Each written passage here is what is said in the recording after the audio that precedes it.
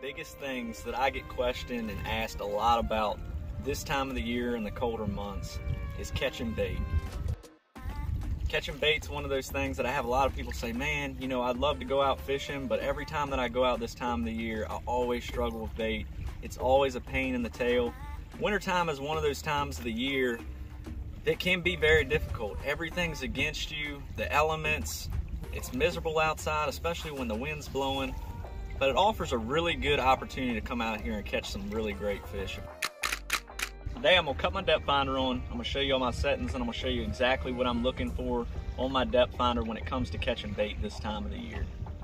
All right guys, so we're gonna start out here on our home screen. I'm gonna take you to the screen that I use 95% of the time. It offers everything that I need in one screen. I have my 2D, my down imaging, my side imaging, and my maps.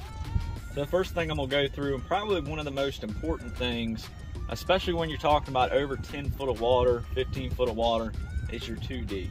So I'm gonna click on that. You can see I'm running 200 kilohertz.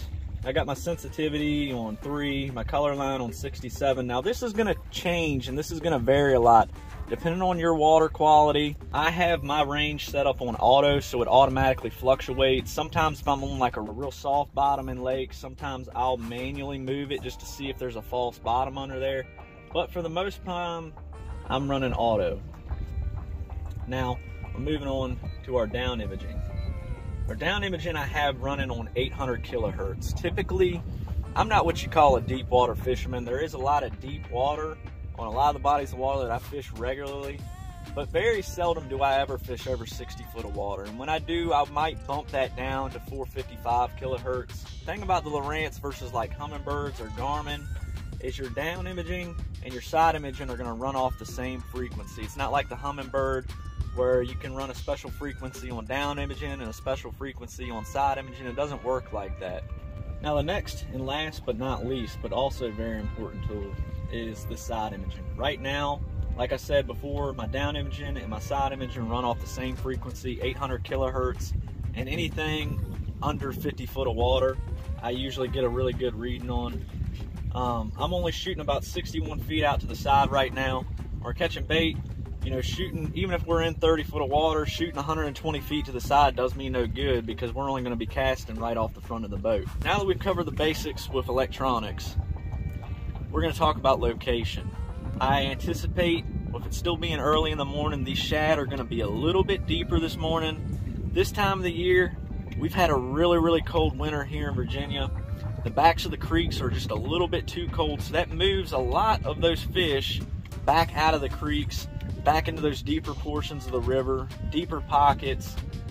The sun's high today, water's rising right now. It's not gonna take long for these fish to move up on the flats, start moving up in the shallows, but for right now, these fish are gonna be a little bit deeper, I think. So let's ride out here, see if we can find a school, and we're gonna throw the net and get to fishing.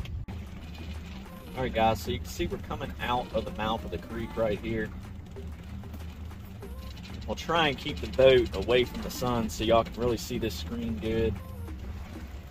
I'm getting ready to step off into the main channel. So you can see we stepped off this ledge right here. And immediately we're starting to see a lot of those blues, those purples, those reds.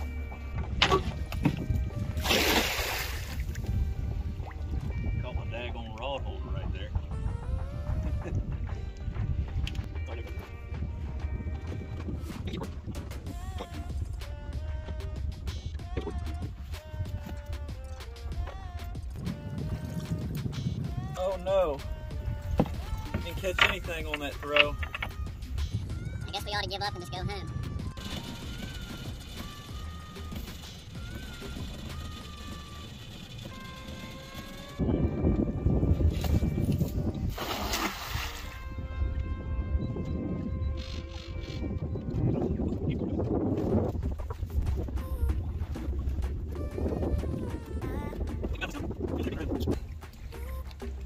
Yeah, there they are. These good old shad, guys. This is actually a small one. This is my preferred size. These are absolutely perfect. All right, guys. So we are off the water and we are in the office to get a little bit more focused and a little bit in depth on this topic. Because me going out there, cutting my depth finder on, kind of explaining what's going on, then going out there and throwing the net and it actually working is one thing. But that only applies to that particular situation. To really grasp the full picture, to understand how this is going to work in a day-to-day basis, no matter what the conditions are, we need to understand how warming trends and colding trends affects these fish, especially in the wintertime. I'm going to jump right in, right to where we shot the first segment of this video and kind of understand what's going on as conditions vary. This is Gordon's Creek, this is the main river, and this little area right here is exactly where we shot this video.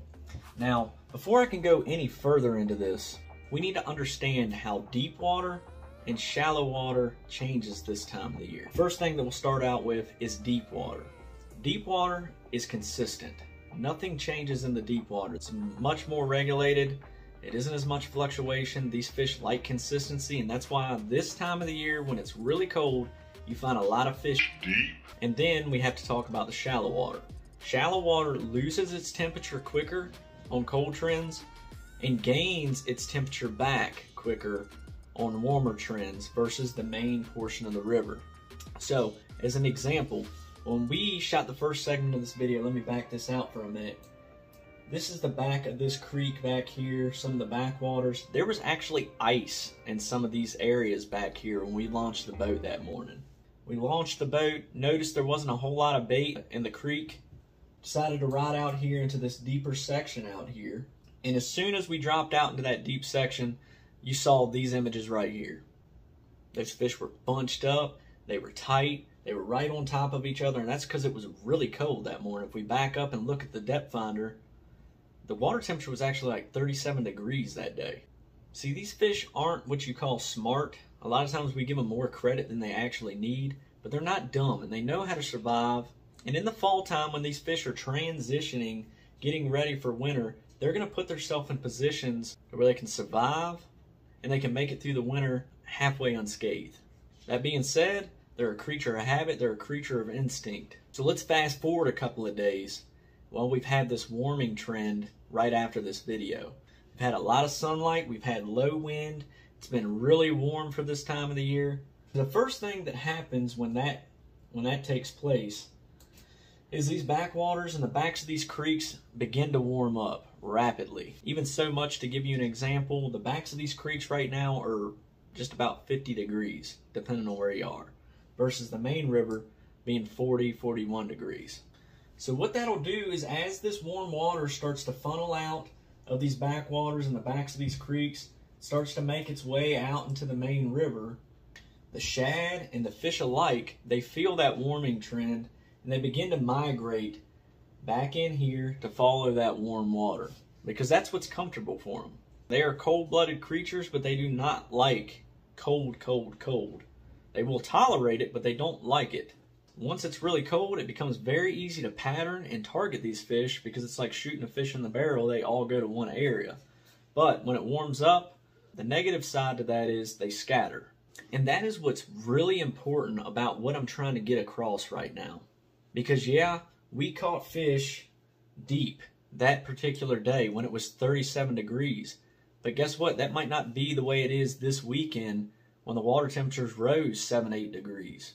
So when you can begin to think and locate these fish to start, you know, you locate a large quantity of fish at any given time, this time of the year, and things change, you just have to keep in mind that these fish aren't going far.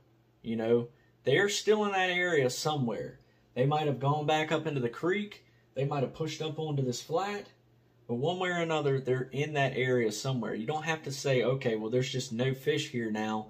They completely left. That's not how it works. That being said, if you found some use in this video, make sure that you hit that big thumbs up.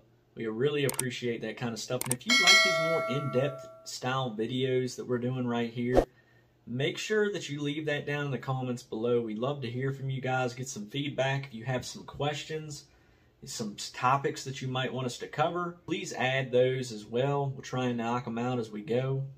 Until then, guys, we'll see you guys on the next one. We're gone.